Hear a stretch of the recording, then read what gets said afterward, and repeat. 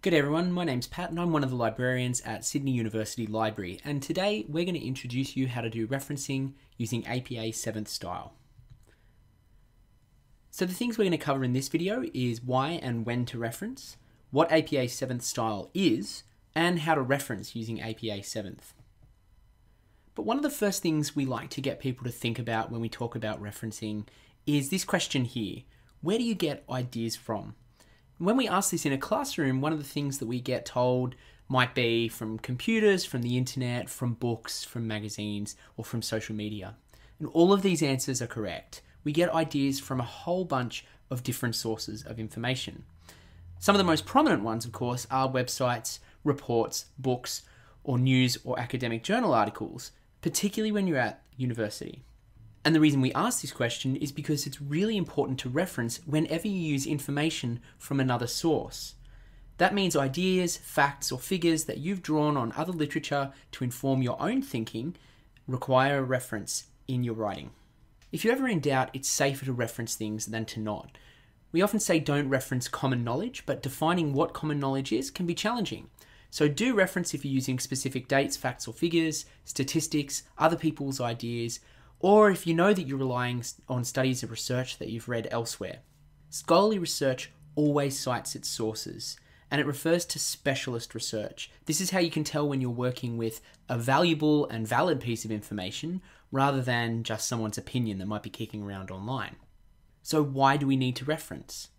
Well, part of it's to give credit to authors, because as a student at a university, you're a part of a scholarly community, and that means that you're in conversation with a whole bunch of different people who have written before you. It also shows your markers the research that you've done, and importantly, it helps you to avoid penalties for plagiarism. The other thing to keep in mind is that well-referenced assignments get better marks. It demonstrates that you've done the research, and it demonstrates your attention to detail and care in putting together your assignment. So what is APA 7th? APA 7th is a referencing style developed by the American Psychological Association. It's a standard across many social sciences, and it's widely used around the world and across a range of disciplines. APA style is built into two different parts: the in-text reference and the reference list itself. So what's the difference between these two parts? Well, this is an example from an APA 6 article. You can see that in red, in the left-hand side of the screen, are the in-text references, and on the right is a reference list that appears at the end of your essay. Here's an example of an in-text citation. You can see in yellow where we've cited the author's names and the year that they've published their article. And here's an example of a citation that lives in the reference list at the end of your essay. So you see there's a large amount of information here that helps your reader to find that article if they want to read it. So how do you make these in-text citations? Well, there's a number of different ways. An author-prominent in-text citation will use the author's name in the sentence. So you can see the example here. Baines, 2017, suggests that technology has changed the way consumers make decisions. The name of the author is included, with the year included in brackets afterwards. An idea-prominent style of writing focuses more on what the author had to say rather than who they are. So both the author name and the publication year are included in brackets at the end of this sentence. Technology has made a fundamental difference to the way consumers make decisions. You can see that both sentences are saying kind of a similar thing, but the emphasis has changed. In one, you're using the author's name in the sentence. In the other, you're focusing on the idea. Source synthesis involves bringing together a number of sources into one reference. For example here, technology is fundamentally changing consumer decisions, and this can often feel like information overload. We've combined information found in Baines 2017 with Colville 2016. The authors are included in the same set of brackets, separated by semicolons. When you're using a short quotation, that's something less than 40 words, you include the page number in the brackets as well. So you can see here a short quote with quotation marks around it, and the names, year, and page number included in brackets afterwards. Block quotations refer to quotes that include more than 40 words. When you're doing this, you'll include an indent so that the block of words is clearly marked as separate to the rest of the text. What if there are multiple authors? Well, if you have two authors, you just separate them with an ampersand in brackets. So you can see here, Smith and Jones, 2017. If there are three or more authors, your in-text citation will feature the name of the first author and then the phrase et al., which basically means and everybody else, followed by the year. You can see this example at the bottom of the screen. What if the author you're using is citing someone else? This happens a lot, and we call this secondary citations. So, in an article written by John Smith in 2020, you might see this phrase here: business management technology for small companies have changed drastically over the past decade. You can see here that Barry and Miller provided that quote, but it was written in an article by John Smith, and that's where you read it. So to cite this in your essay, you'd include the quote, and then say Barry and Miller 2018, as cited in Smith 2020. You would only include the Smith reference in your reference list. Because this can look a little bit gluggy on page, it's probably easier to actually find the Barry and Miller article and read that yourself so that you can refer to the original. Another question we often get is what's the difference between quoting and paraphrasing? We've showed you on previous slides how to incorporate quotes into your work. Paraphrasing is where you take an author's words and put it into your own words. This doesn't mean just changing a few words, it actually means reinterpreting the ideas in the paper into your own words. Take this example here. This is a quote.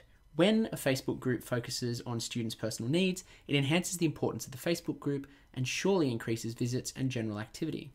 Notice that it's a quote because you've got those two quotation marks on either side. Now consider this adaptation. When a Facebook group concentrates on students' individual needs, it increases the importance of the group and increases most activity. You'll actually notice that not many words have changed here, so this doesn't count as a paraphrase. This is closer to a quotation, but it's not the exact words.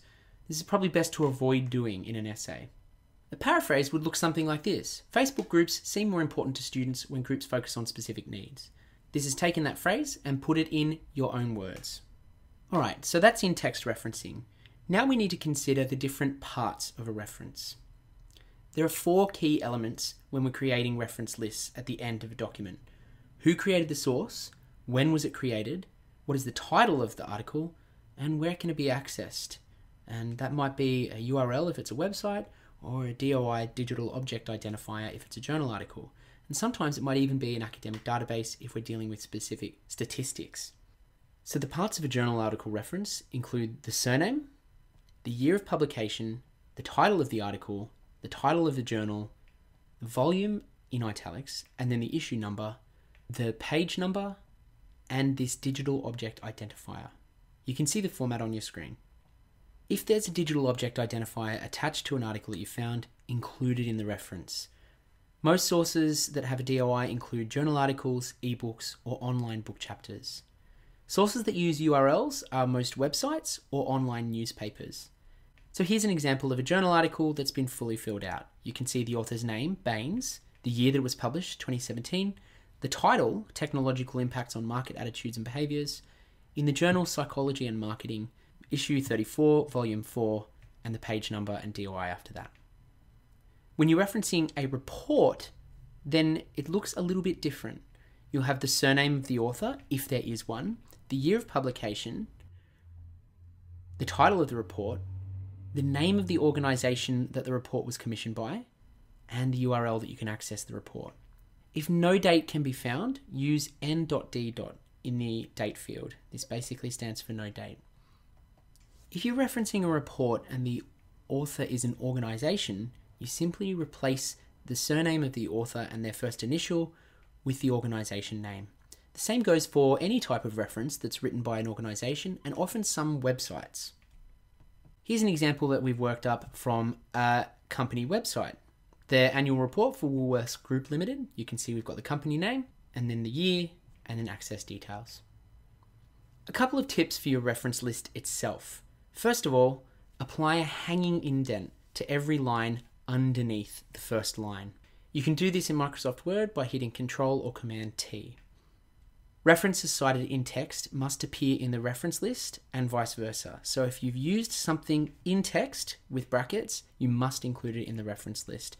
And anything in the reference list must have been used at some point in text. Your reference list should be arranged alphabetically by the first author's surname or by title of the article if there's no author. And you should ignore the words a, an, and the when alphabetizing by title. Finally, if you're getting completely stuck and you don't know how to reference a source, which sometimes happens when you find things online, you're able to create a thing called the Franken reference. This is where we take all the different parts of a reference and put something together that roughly relates to the APA style. You can find out more about the Franken reference in our referencing subject guide and the APA style blog. A Franken reference must include, at the very least, the author, the date of publication, the title of the source, and the location that it can be accessed. And this is usually a URL. So that's it, a brief overview of how to reference using APA 7th style.